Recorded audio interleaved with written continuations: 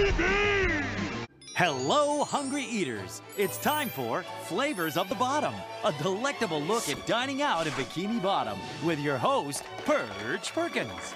Hey, all you bottom feeders. If you've already eaten, well, you might want to make room for seconds. Because we are tasting Bikini Bottom's sensational new upscale eatery, Chum.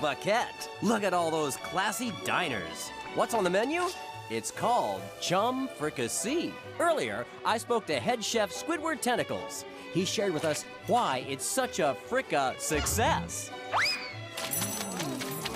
Actually, I can't share the recipe with you. It's a secret.